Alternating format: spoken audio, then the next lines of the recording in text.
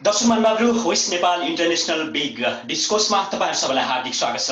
यो कार्यक्रम जापानको टोकियोबाट प्रसारण हुने गर्दछ। हामीले कोभिड-19 का विषयमा व्यापक रूपले घनीभूत छलफल देशकै नेतृत्वहरूसँग पनि गरिरहेका छौं र आज हामी पछिल्लो समयमा गठित नयाँ पार्टी जनता समाजवादी पार्टीकै उपाध्यक्ष हिसिला यामी ज्यूसँग कुराकानी गर्न गइरहेका छौं। म्याडम, तपाईलाई कार्यक्रममा स्वागत छ। नमस्कार।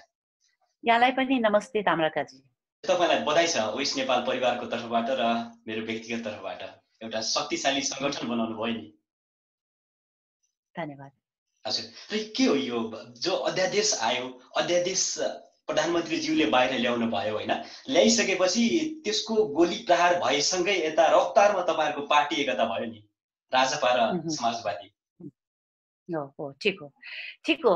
अब जहाँसम्म यो अध्यादेश ल्यायो नि हैन, यो वास्तवमा उहाँको उहाँले चुनावमा म स्थायित्वको एउटा रिप्रेजेन्ट गर्ने मान्छे हुँ भनेर जुन किसिमले उहाँले चुनावमा भोट माग्दै हिँड्यो, त्यसलाई नै मार्ने गरिकन, त्यसलाई नै त्यो उसको इस्यु जुन इस्युमा ऊ जिते त्यसैलाई मार्ने गरिकन यतिखेर जब कोभिड-19 को यो विश्वभरिमा फैलिँदै नेपालमा आउँदासम्म एउटा स्थायित्व यसले माग गरिरहेको अवस्थामा उले झन् राजनीतिक कोरोनालाई दियो के।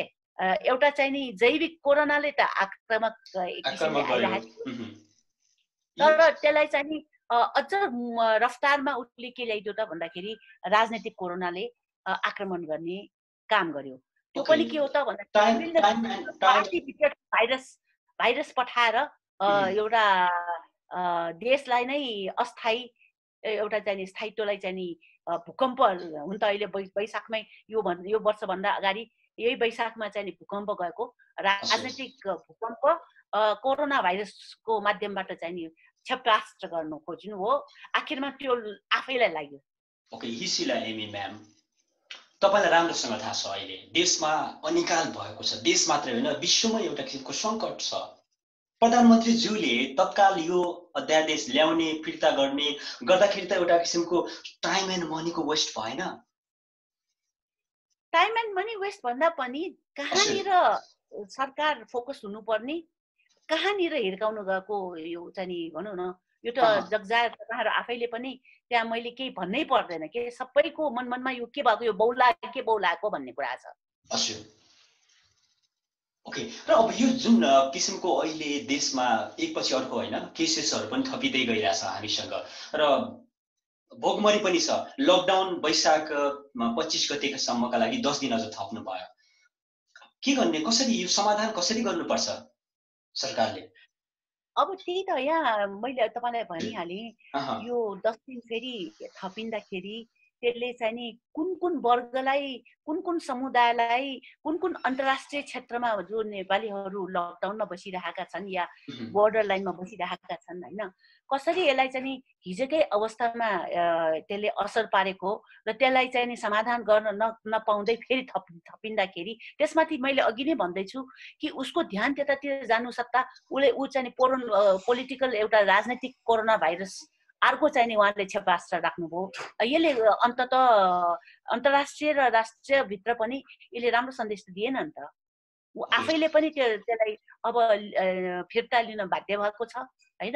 त्यसको साथसाथै अहिले जुन यो अपहरणको कुरा आइरहेछ डाक्टर सुरेन्द्र यादवको हो, अनि त्यसको चाहिँ नि जाहेर पनि नलिने हैन भनिसकेपछि यो देश कतातिर लम्किँदैछ?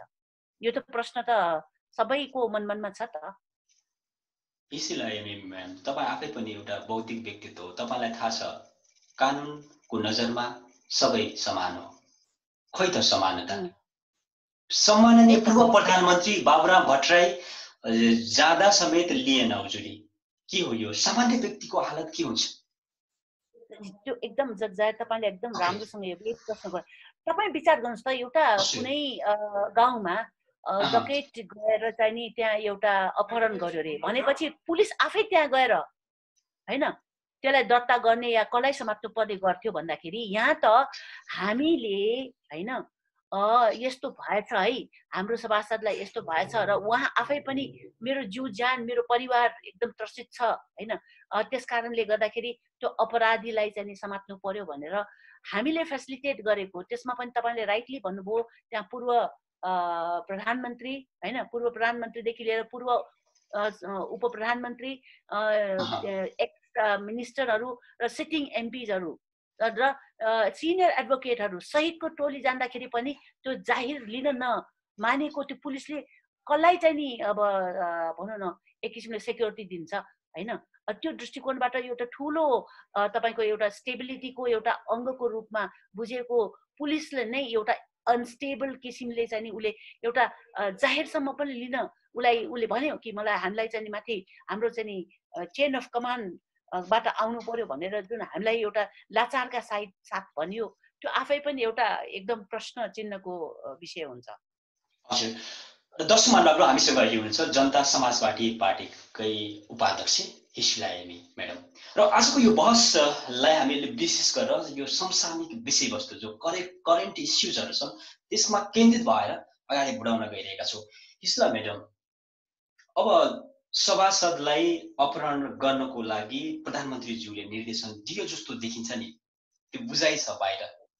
यो त तपाईले त्यो जाहिर गरेकैमा तपाईले किटेर के दिएछ त भन्दाखेरि यो सुरुवात कहाँबाट सुरुवात छ त भन्दाखेरि यो सुरुवात वास्तवमा काठमाडौँको कुनै क्षेत्र या कुनै गाउँ या कुनै सहर या कुनै ठाउँबाट नभएर त्यो बालुवाटार भित्रको पनि प्रधानमन्त्री कार्यालयबाट भन्छ। प्रधानमन्त्रीको निवासबाट कसले फोन गर्यो त भन्दाखेरि भर्खरै निवृत्त भएको तपाईको आइजिपी खरेल फोन गर्छ कि म प्रधानमन्त्री अफिस, म प्रधानमन्त्री निवासबाट बोल्दैछु, बालुवाटारबाट बोल्दैछु भन्नु भनेको अब त्यो उद्घाटन त्यहाँबाट सुरु हुन्छ।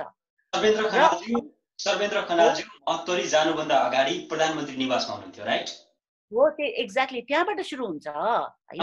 त्यहाँबाट सुरु भएर अनि ऊ चाहिँ नि त्यो ठाउँ उहाँ चाहिँ एउटा गाउँमा पुग्नुहुन्छ र जाँदाखेरि पनि उहाँ एक्लै जानुहुन्न, उहाँले चाहिँ नि अहिले सिटिङ हिजोको मन्त्री हैन महेश बस्नेत, अनि त्यसपछि तपाईको कृष्ण कुमार श्रेष्ठ जो किसान श्रेष्ठलाई सबै लिएर गएर अब तपाईँ हिँड्नु भन्छन् क्या। ओके, तपाईहरुको माग अहिले तत्काल के रहेको छ भनेदेखि यो अपहरण हो र तत्कालीन आइजिपी सर्वेन्द्र खनाल, त्यसै गरी नेकपाकै सभासद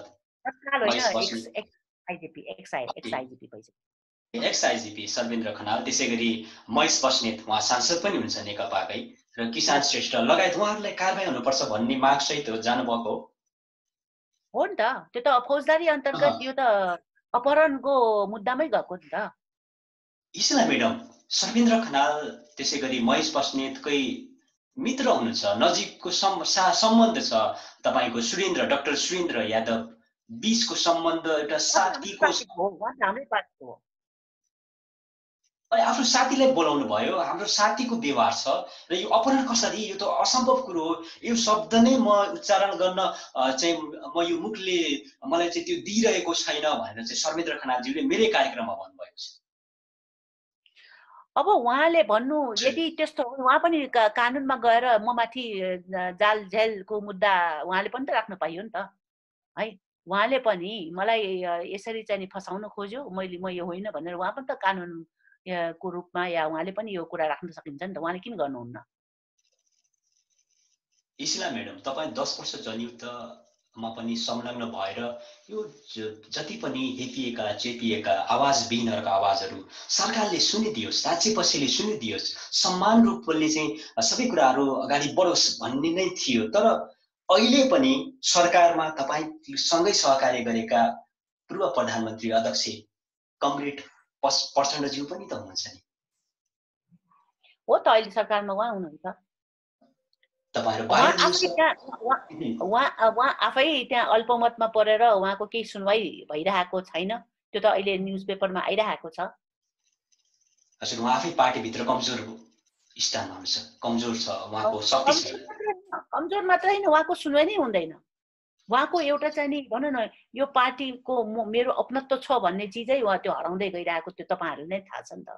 यसले के देखाउँछ भने त्यो पार्टी वास्तवमा कतातिर गइरहेछ त भन्दाखेरि एकमना एकवाद, एकमना एक नेतृत्व, एकत्व सबै एक एक भन्दाखेरि त्यो कतातिर अन्ततः जान्छ भन्दाखेरि त्यो अन्ततः फासिजममा जान्छ होइन। त्यो दृष्टिकोणबाट अहिले भर्खरै पनि मैले हिटलरको अटोबायोग्राफी पढ्दैछु। आखिरमा नेपालको पनि कोही हिटलर बन्दैछ भन्ने मलाई आभास आउँछ। हिजो जुन किसिमले हामी जिल्ला प्रहरी कार्यालयमा जाँदाखेरि जुन खालको त्यहाँ व्यवहार, जुन खालको चाहिँ नि निरीहता होइन, जुन खालको चेन अफ कमान्ड कुर्नुपर्छ भनेर नियम एकातिर छ, अर्कातिर चेन अफ कमान्डको कुरा गरिरहेछ। त्यो चेन अफ कमान्ड कहाँसम्म गएर अड्किन्छ त, कहाँनिर गएर त्यो आखिरमा चाहिँ नि कहाँबाट त्यो हुन्छ भन्ने कुरा त जगजाहेरै छ। सरकार कुनै पनि पक्ष संगठन निरङ्कुशवादतिर हाबी हुँदै गयो भनेपछि जनताले छोड्दैन, गत्थाबीको हालत हुन्छ। यो त हामीले इतिहास पढेकै हिजो भर्खरकै घटना। यसलाई चाहिँ एउटा लिगल्ली जाने एउटा कुरा हो, टेक्निकली जाने एउटा कुरा हो, तर यसलाई चाहिँ हामीले मूलतः राजनीतिक रूपमा लग्नुपर्छ। ओके, अहिले यो एकता के का लागि नेपाली कांग्रेस, राष्ट्रिय प्रजातन्त्र पार्टी र तपाईको दल बीच सहकारी भएको छ नि यही सभासद, यही अपहरणकै विषयमा लिएर, या आगामी दिनमा पनि सहकार्य गरेर जाने योजना हो? होइन, अब आज मैले बुझे अनुसार डाक्टर बाबुराम भट्टराई त्यही हाम्रो नेपाली कांग्रेस र कोसँग भेट्ने भनेर गएका छन् होइन। अब त्यहाँबाट फर्किनु भएको छैन होइन। अब के कुरा गर्दै आउनुहुन्छ आफ्नो ठाउँमा छ। तर जे होस् एउटा चिज के हो त, यो विषय लिएर यो अपराधीकरण, राजनीतिक अपराधीकरणले गर्दाखेरि एउटा राम्रो के गरेछ त भन्दाखेरि विपक्षीहरू सबैलाई एक ठाउँमा ल्याउने काम गरेको छ र आउनु पनि पर्छ। त्यो भएर विपक्षी मात्रै नभएर म त भन्छु नेकपा भित्रको यसले एउटा चाहिँ ठुलै शक्ति सङ्घर्षको पनि एउटा चाहिँ उजागर गरेको छ र त्यहाँभित्रका जो लोकतान्त्रिक शक्तिहरू पनि चिन्तित भएको देख्छौँ हामी।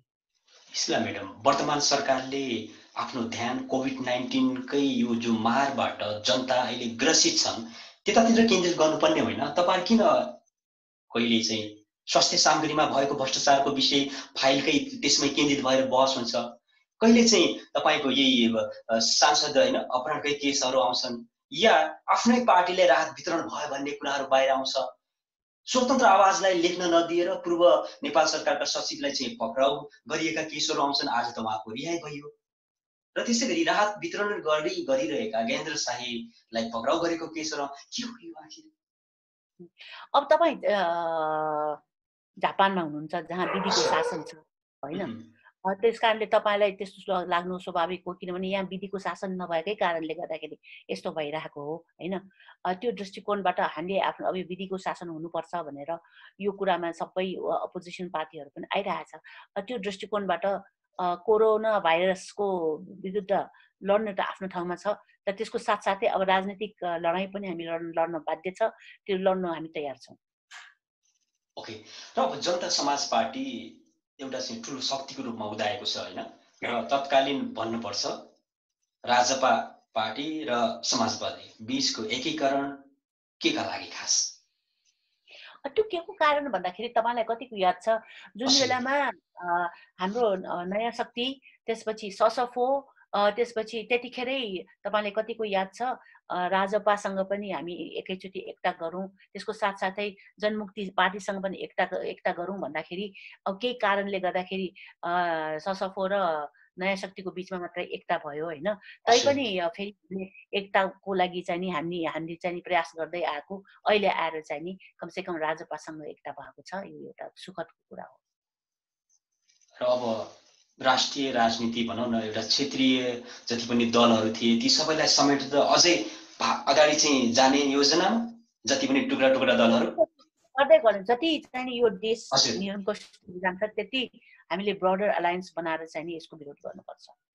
ओके, र अब यो जनता समाजवादी पार्टीभित्र हिसिला यामी, डाक्टर बाबुराम भट्टराईहरूको कस्तो भूमिका रहन्छ? जस्तो तपाईहरू एउटा जनयुद्ध, जनआन्दोलन, विभिन्न तपाईहरुका सङ्घर्षहरू, योगदानहरू, कन्ट्रिब्युसनहरू छन्, देश समृद्धिको ढोकातिर लानुपर्छ भन्ने स्पष्ट धारणा भिजनरी लिडर हुन् डाक्टर बाबुराम भट्टराई। यो यसमा शङ्कै छैन, सबैले मानेको लिडर हो उहाँ चाहिँ।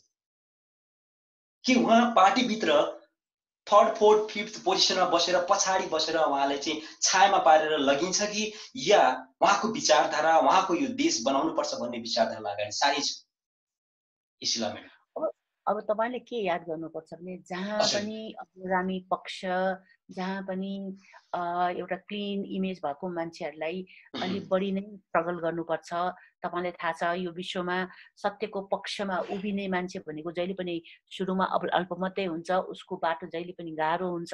त्यही अनुसार अब हामीले पनि भनौँ न एउटा प्रयास गरिरहेछौँ हैन, धैर्य गरिरहेछौँ हैन, तर यसलाई निरन्तरता दिइरहेछौँ। किनभने सत्य अन्ततः कुनै न कुनैको रूपमा कुनै न कुनै बेला उजागर हुन्छ हैन, उजागर हुँदै पनि गइरहेछ। त्यो दृष्टिकोणबाट हामी सकारात्मक छौँ। ओके, अब यही परिस्थितिको सामना गर्दै जाने भने भोलि कोठाबाट बाहिर निस्कनु पर्ने अवस्था आउँदैछ जनता। समस्या धेरै देखियो अहिले तत्काल। म विभिन्न ठाउँबाट मलाई आफैलाई पनि विभिन्न मेलहरू, हामी ओएस नेपालकै टेबलमा पनि विभिन्न समस्याका पोकाहरू आउँदैछन् अहिले, पोकमरीको कुरा आउँदैछ। आफै विचार गर्नुहोस् न, विश्वमा अरू देशमा आफ्ना नागरिकहरूलाई लिनको लागि उनीहरूले चाहिँ नि प्लेनै उ गरेर पठाइरहेछ, चार्टर गरेर पठाइरहेछ। चार्टर गरेर पठाइरहेछ। यहाँ त हामीले प्लेनको पनि पैसा तिर्छौँ, हामीलाई चाहिँ नि यहाँ काठमाडौँमा ल्याउनु पर्यो, हामीले नेपाल आउन चाहन्छु भन्दाखेरि त्यो चाहिँ नि गर्न सकिरहेको छैन। यसले पनि के देखाउँछ त भन्दाखेरि देशभित्रका मान्छे मात्रै अब प्रताडित छैन कि देश बाहिर जसले रेमिटेन्स पठाइरहेछन्, रेमिटेन्स पठाउँदा पठाउँदै पनि उनीहरूलाई चाहिँ नि हाम्रो देश नेपाल हो भनेर प्रत्याभूत गर्न पाइरहेको छैन। यो सरकारले एक्सन लिन नसकेको हो कि सरकारको ढुकुटीमा पैसा नभएर रित्तिएर कङ्गाल भएर चाहिँ उसले यस्ता प्लेन चार्टर गरेर अलिकति बाहिरबाट नागरिक ल्याउन नसकेको हो कि या के हो खासमा? हामी त छिमेकी राष्ट्र भारत र नेपालकै सिमानामा पनि युवाहरू छन् म्याडम। ठिक हो। अब कुरो के हो भन्दाखेरि मुख्य चिज यो देशको यो पार्टी यो चाहिँ नि अहिले सरकारको भिजनै नभएको। अब यत्रो लामो यहाँ हेर्नुहोस्, तपाईँ आफैलाई थाहा छ यत्रो लामो समयदेखि यो आफ्नो नेपालको एउटा पूर्वबाट नेपालको उत्तरबाट सुरु भएको, वुहानबाट सुरु भएको हैन, के हेरेर बसेको भन्छु नि त अहिले यति। जब त्यो त्यहाँबाट सुरु हुँदैमा फैलिरहेको अवस्थामा लास्ट मोमेन्टमा चाहिँ नि बल्ल अरू देशले चाहिँ नेपालीहरूलाई पठाउन थालेपछि बल्ल अनि उसको चाहिँ नि भनौँ न घैँटोमा घाम लाग्यो चाहिँ अब गर्नु पर्यो भन्ने किसिमले चाहिँ नि एकदमै लेट आवरमा सुरु गर्यो हैन। अब ठिकै छ, यस्तै अब सबैले के देखाउँछ त भन्दाखेरि यो अब एउटा बायोलोजिकल कोरोना भाइरससँग लड्न त ढिलो गर्यो, तर पोलिटिकल कोरोना भाइरस कति छिटो चाहिँ नि उसलाई चाहिँ नि भनौँ न फैलाउन अब उद्यत रहेको तपाईँहरूले देखिराख्नु भएको छ। त्यस कारणले म लास्टमा, किन म अरू काममा पनि जानुपर्छ, लास्टमा म तपाईँहरूलाई के भन्न चाहन्छु भन्दाखेरि विशेष गरेर विदेशमा बसेका नेपालीहरूलाई म के भन्न चाहन्छु भन्दाखेरि यो पार्टीले अब बारम्बार हामीले भन्दै पनि आएको हो कि बाहिर बसेका नेपालीहरू जब उनीहरूले देशको लागि रेमिटेन्स पठाउँछ हैन, यो देशको लागि तपाईँहरूले चाहिँ नि पसिना बगाउनुहुन्छ हैन भनेपछि अब तपाईँहरूको पनि भोटिङ राइट हुनुपर्छ भनेर हामीले उठाइरहेको। अब त झन् यसको लागि तपाईँहरू लड्नु स्ट्रङली उठाउनुपर्छ, किनभने कोरोना भाइरसको यो जुन किसिमले यो नेपालले पहलकदमी लिएकोले गर्दाखेरि पनि अब तपाईँहरूले यो गरेन भने वास्तवमा तपाईँहरू साँच्चै के नेपाली नागरिक हो कि होइन भनेर सोध्न बाध्य पनि गराउँछ यसले। त्यस कारणले